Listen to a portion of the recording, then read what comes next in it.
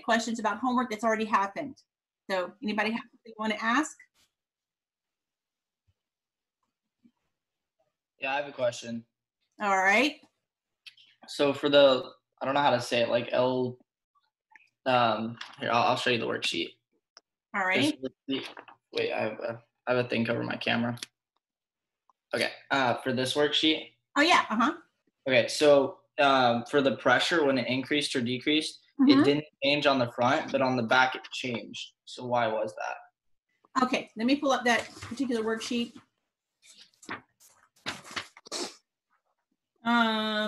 Let's see here. So which side are you talking about? Was it page 82 or page 81?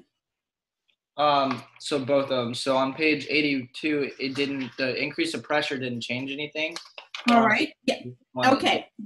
All right. Yeah. Let me write that. I'm going to go ahead and share my screen, and I'll write out that. I'm writing on the wrong thing. Here we go. I'll write out that particular one. Let me let Savannah Ostrander in. Savannah? Was one more person waiting. Guys, and you may have to yell at me if somebody else shows up, because once I share my screen, I don't always notice. Okay.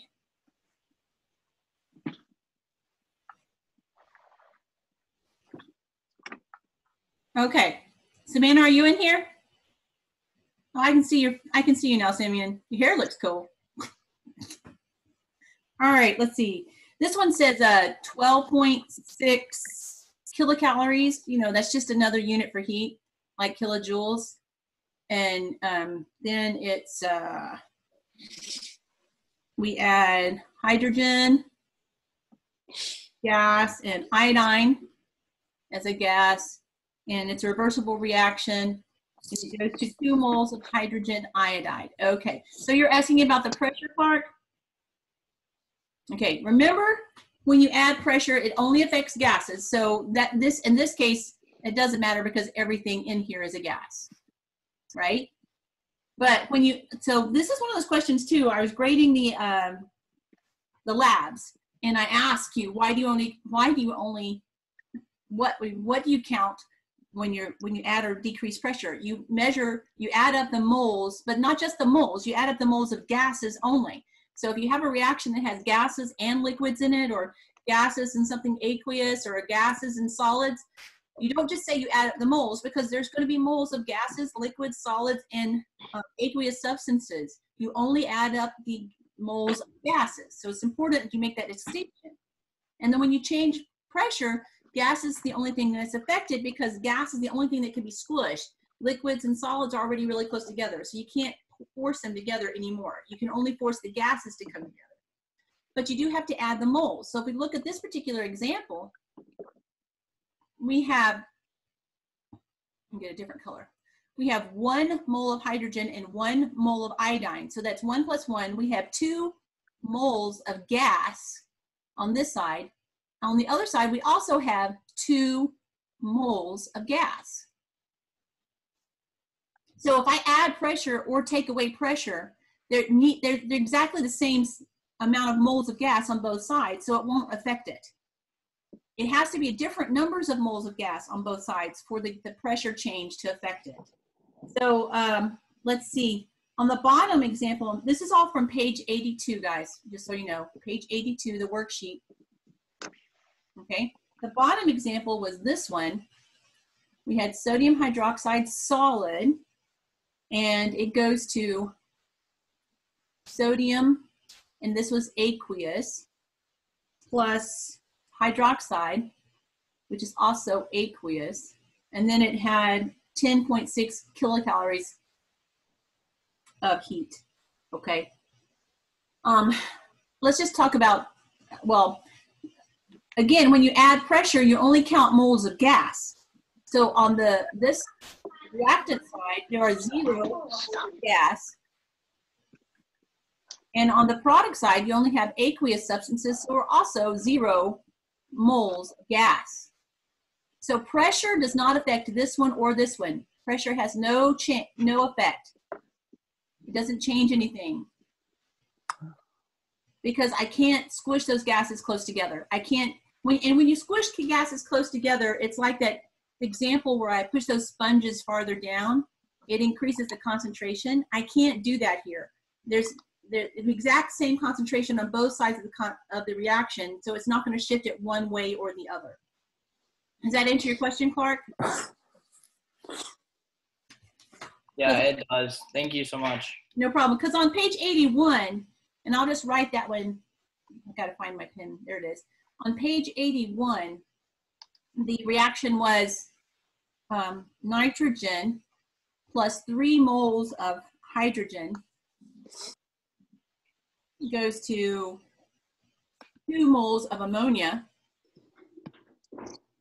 and 22.0 kilocalories. And I'm going to leave these up because I want to talk about them a little bit more. But if you count the moles of gas this time, over here we have 1 plus 3, we have 4 moles of gas. Should be a little, there, of gas. Oh my goodness. My pen was not keeping up with me. And 2 moles on the other side. So increasing pressure this time, so when you increase pressure, it shifts to the side with fewer moles. So if I increase pressure for this reaction, it's going to cause it to shift this way. And if I take away the pressure, it's going to cause it to shift in the opposite direction. So increasing pressure, it always shifts to the side with fewer moles to try to compensate, to make up for the loss of room for the gases to move around in. And if I decrease the pressure, it has a lot more space, so it doesn't have to limit the number of moles of gas. It can go back up. Okay? Now, the other thing to note about these 3 reactions, let me get my desktop to come back up because it gives me another light, is this reaction, notice that the kilocalories is over here, so this is an endothermic reaction. This reaction, the kilocalories are on the product side, because this is the product side of the reaction. Each side, this is the product side. This is exothermic, and then this one is also exothermic. Okay? We treat heat like a reactant, like we can pour it in. And so if I add heat to this side, and I gave you some mnemonic devices, add, it goes to the opposite side, add opposite. So if I add heat over here, then it's going to shift to the opposite side. And then to figure out what happens to the concentrations, and make sure you're answering the questions about that, because on this, the lab, I asked what happens to the concentrations, and people said, you know, it turned blue, or it shifted to the left. So that's not telling me what happens to the concentration of the molecules. So if I said, if it shifts this way, the concentration of hydrogen then is going to go down. The concentration of iodine is going to go down. And the concentration of hydrogen iodide is going to go up. Because the side that it points to, those things go up. And the side that it points away from, those things go down. And that's true every time. If it points to the side where the concentrations are going to increase. So if I add something, it goes to the opposite side. That side that it goes to, the concentrations go up. If I take away something, it points to the, so add opposite, remove same. So I should point to the same side. Remove same, add opposite. So if I remove something, like it here, if I remove it, I'm gonna give it another color. Let's see here, I'll do pink. If I take away heat, that means I'm cooling it off. So this is heat, so I cool it off, or I remove heat.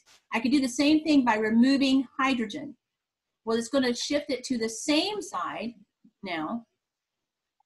So remove goes to the same. So the side that I point to then, everything goes up, and the side I point away from, everything goes down. Okay?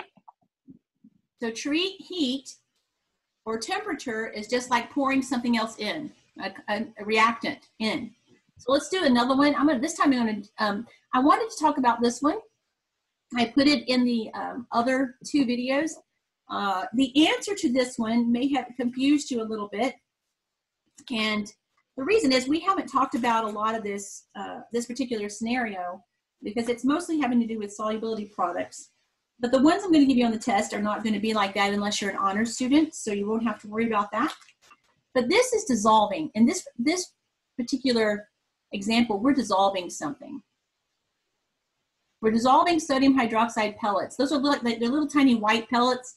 And if I have some sodium hydroxide pellets at school, I plan to do the acid-base titration lab and just have my husband come and film me at school, and I hope to show it to you. But sodium hydroxide pellets suck in water from the air.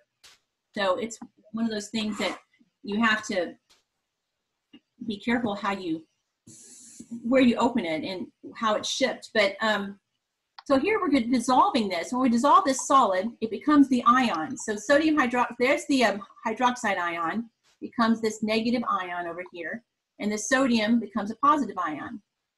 Okay, when it reaches equilibrium, then you end up with a saturated solution of something dissolved. So you have a container, okay, and sitting on the bottom might be those sodium hydroxide pellets. And then inside, you're going to have some sodium and some hydroxide floating around. And when this solid is dissolving, it's becoming those ions.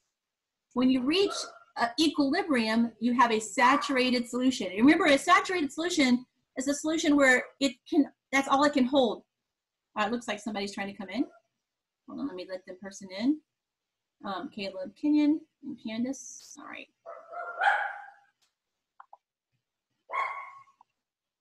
Okay, so it's holding all it can.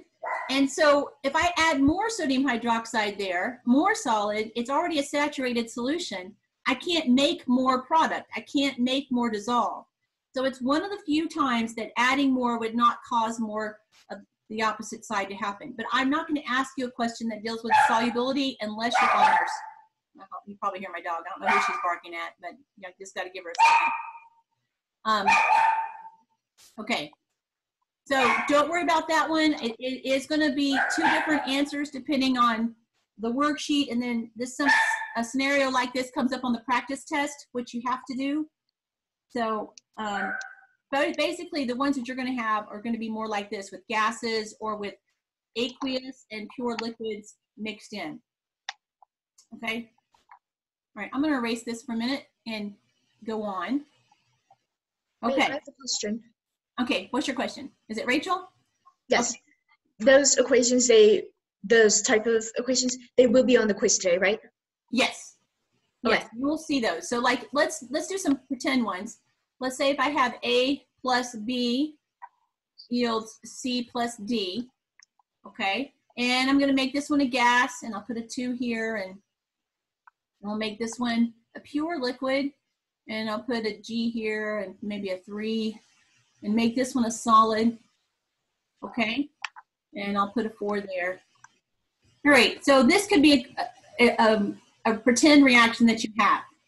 And and it reaches equilibrium. Now, equilibrium is when you start with no products, and then they increase. And then you start with some reactants, and they decrease, okay? So this is the reactants. The reactants are always on the top because this side is concentration. And the products are always down here. And then this is time. So this is one scenario. You could also have it go like this: products and then reactants. And after a certain amount of time, they reach equilibrium where the concentrations right in this area kind of make an equal sign. That's why, okay? And that means the concentrations are no longer changing. That we have the same amount of, no matter how long you let the reaction go. You should have watched the video dumping water back and forth. That would have been something normally we would have done together in class. There comes a point when the water you're dumping forward is identical. It's still moving. The reactions are still happening in the forward and reverse. Remember, this is forward and this is reverse. They're still happening in the forward and reverse direction, but the concentrations don't change. All right. So you have to be able to compare these two, right here and here. And I might ask you which one is forward favoring or which one is reverse favoring. And a mnemonic device for that is fishy forward. I know it sounds silly, but fishy forward, this is the forward favoring reaction. It looks like a fishtail. Can you see that?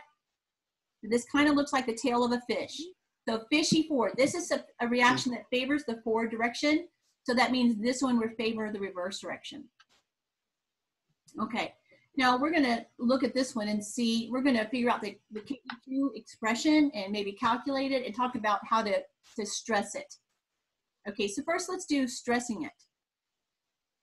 I'm on darker blue than that. Okay, let's say I add some C. That means I poured more C into the container. Well, add opposite, add opposite. It goes in the opposite direction, so it's going to shift it to the opposite side. And then I would ask you, what happens to the concentration of D and A and B? Well, the side that I point to, everything goes up. The concentration of A would increase. The concentration of B would increase. The concentration of D would decrease. Because since it's shifting to the opposite side, D is being used with C to create more A and B. So add goes to the opposite side. Okay, let's talk about the reverse situation. What if I remove some B? So when you remove something, it shifts to the same side. Add goes to the opposite side. So I remove it, it's going to shift to the same side as the B. So, okay, I'm pointing it in. So what happens then to concentration of A? I'm pointing to the side where A is. So what happens to the concentration of A? Decrease. Okay, so the side you point to, right here, the side that I point to, you always point to the side that's going to increase. So the side you point to increases. So this is going to go up. A's concentration will go up. C and D's concentrations will go down. Okay, because C and D. You were removing C? Huh? And you were removing C? You're not removing C. Here I'm removing, this is what I was doing. I was removing B. Okay.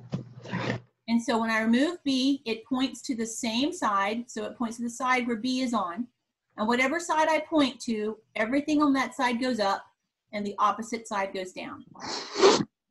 And that's why C and D are now being used to try to recreate some B.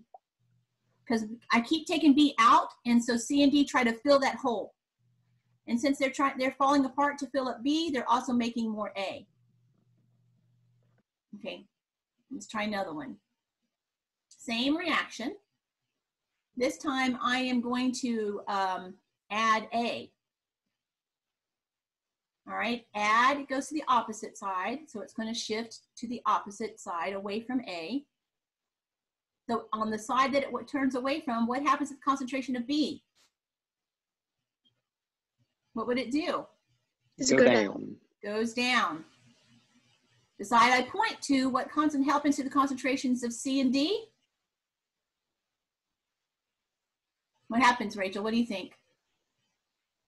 I think it's up. That's right. They goes up. C and D go up. So that's all this is. Add, move goes to the opposite side. Remove goes to the same side. The side I point to, the other things go up. The side I point away from, the things go down. Now, when I ask these questions, I won't ask you about the one that I manipulate. I will ask you about the other ones. How does it affect everything else in the reaction? We'll do one more.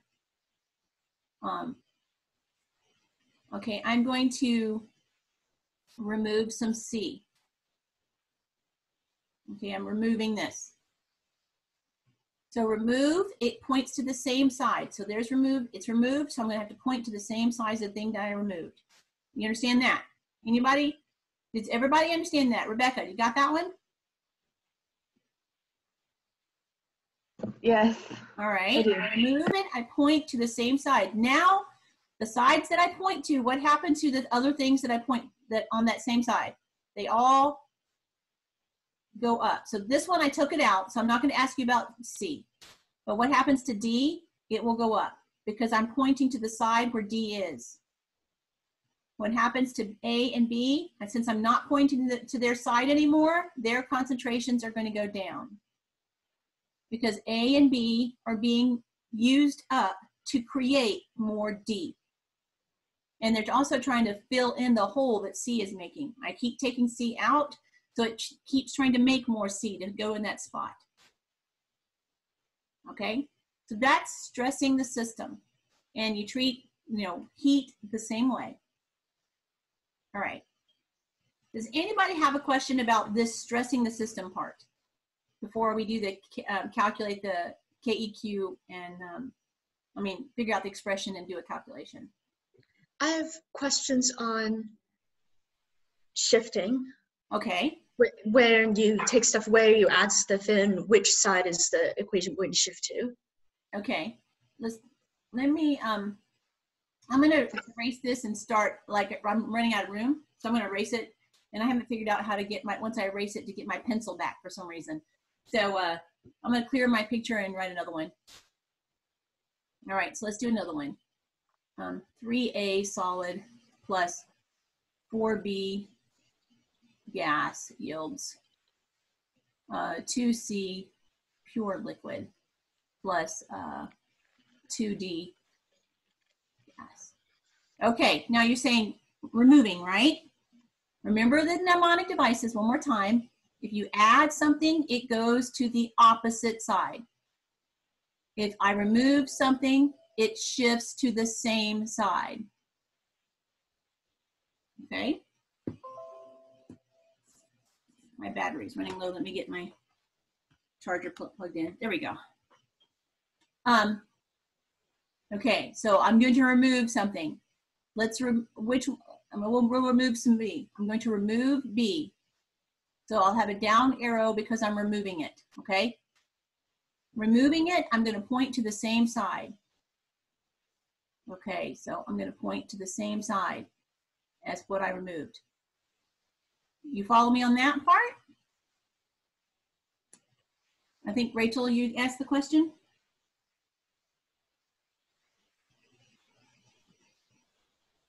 Are you there? Yes. Okay, do you follow me on that part? Yep. All right. So now the side once you figure out which side to point to, that's all you need as far as figuring out the concentrations. The side that I'm pointing to, the other concentrations are going to go up. The side I'm pointing away from, these concentrations are going to go down.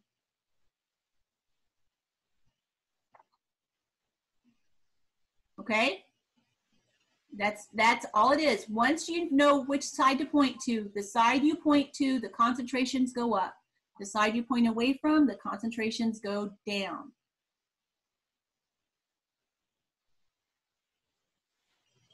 All right, does that help? Do you understand what I said? So would the equilibrium shift to the right since the reactants are going? This is the equilibrium shift. The arrow change is this right here is the equilibrium shift. The equilibrium would shift to the left. Okay. Okay.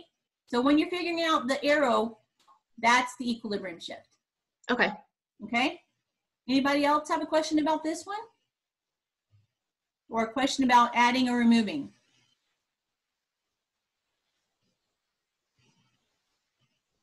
All right, I'm going to go on with an example on expression. So let's figure out the KEQ expression, which is just the formula. Okay, an expression is the formula. It's not the value, which is a number. So the expression is always the concentration of the products raised to some power over the concentration of the reactants raised to some power.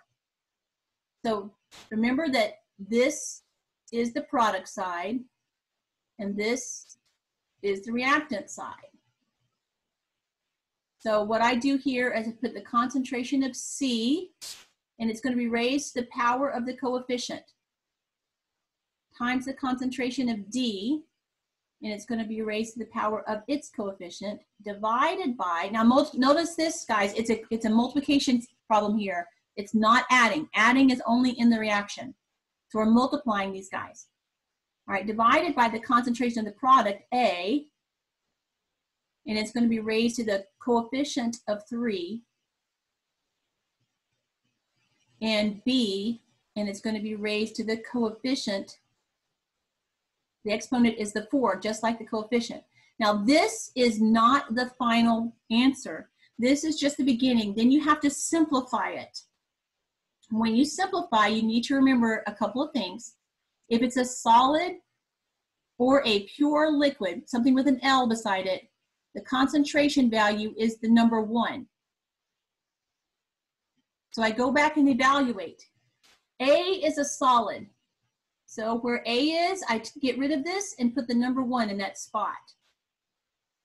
B is a gas, so that stays. C is a pure liquid. So wherever C is, I put the number 1 in that spot. D is a gas.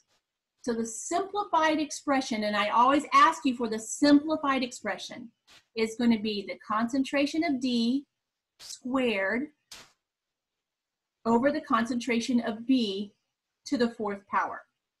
That is the simplified expression. Do we need to have the brackets in the simplified expression? Is that required? The brackets are required because this bracket, this means concentration. Okay, the brackets mean what is the concentration. So you must have the brackets. Okay. So if you go to type it in to the computer, which you'll have to do, you can type in a bracket. And so in this case, you might say up caret 2, and then you could put, oh, my daughter's calling. She's just going to have to wait. And you have to put divided by concentration of B up caret 4.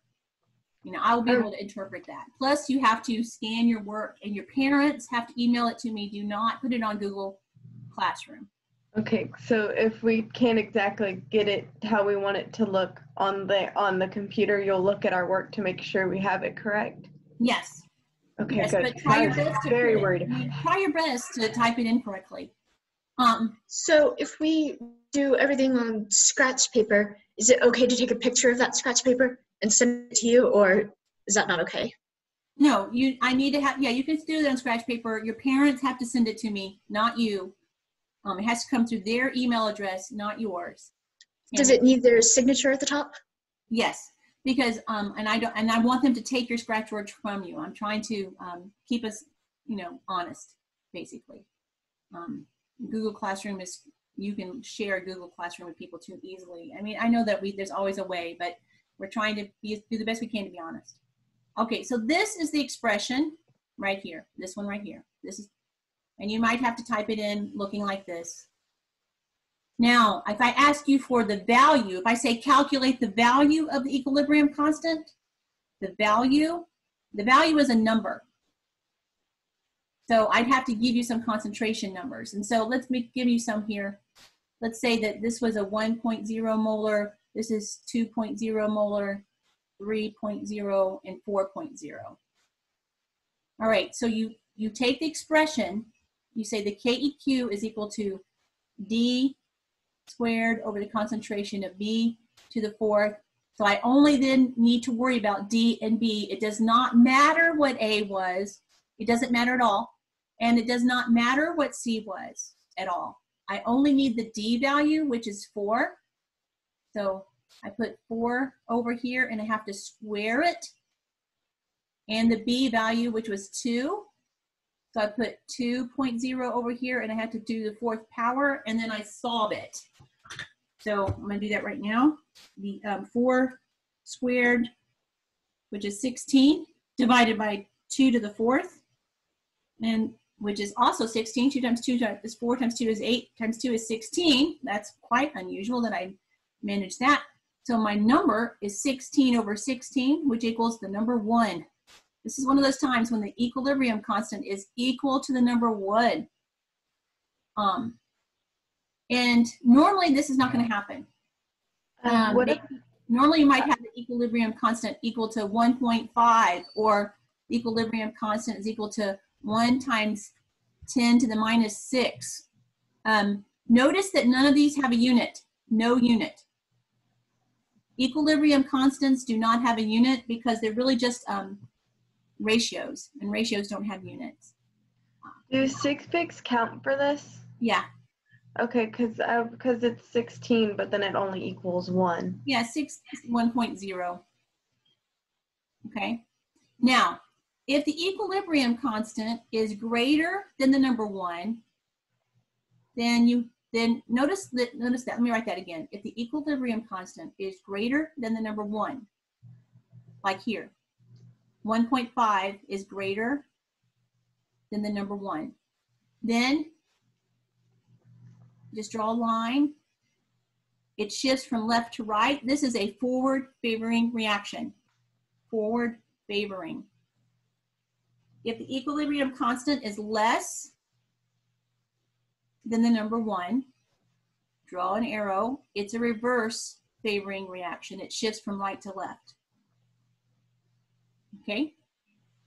And then the forward favoring reaction would be the one where it looks like a fishtail, fishy forward. The reverse favoring reaction of one that looks, whoops, more like this. It doesn't look like a fishtail. That's a really bad picture, but it comes down that way. All right. Looks like I've got somebody trying to get in. Rachel must have got kicked out by accident. Oh no. Okay. Do you guys have any more questions? I can answer a specific homework question or review another thing. There's extra credit for this test. Make sure you spend time doing that. The test is Wednesday. You have to do the test on Wednesday. Today you have to do the quiz, and after today, tomorrow morning I'll get up early, make sure everybody's done their quizzes and submitted their work, and then I'll make a common error video and submit and put that up for you. It'll be optional, but you can watch and see if if you think you missed something, you can look at it, and I'll make it so you can skip around and see what you might have missed. Will you do one of these tomorrow or before the test on Wednesday if we have any questions from, say, like the homework assignment for Tuesday? Sure, yeah. If you need me to do one on Wednesday morning, I just need you to send me an email and say, hey, okay. And then I'll let everybody know I'll do one. Okay? Okay, thank you. No problem. All right. Anybody else have questions? Candace, you have a question?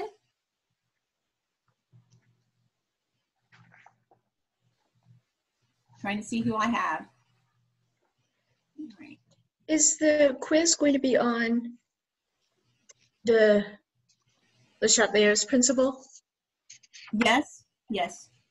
It's going to be on the Chatlier's principle and on equilibrium constants. It's on both. Make sure you did the practice quiz ahead of time and graded it and corrected it. Make sure you're ready for that. You can, if you want more review of the Chatlier's principle, I mean, I've covered it many times. You can go back and look at some of the previous videos. And I think there's an extra practice of Le Chatelier's principle on the Google Classroom and that I have not assigned. But if you just wanted to practice a little bit more before you did it, you can do that. I have a question. When was there a practice quiz assigned? Hold on. I don't remember that. I'll look on my computer. Let me pull it back up, okay? It was assigned Friday. Crib, I think Monday was I think it was part of Thursday's assignment, Miss Crib. Okay.